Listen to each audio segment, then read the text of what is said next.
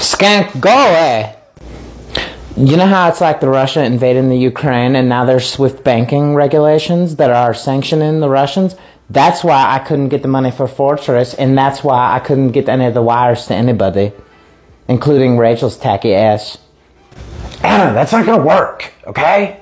Why not, Todd? All of these banking sanctions totally make sense of my behavior and why I can't get the wires through. Anna, those sanctions took place yesterday when Russia invaded. Yesterday, okay? I don't know how you're gonna sell that to a court 5 years ago. Well, Todd, that's actually one thing I wanted to tell you. Is something I didn't tell you 5 years ago is that actually I'm from the future.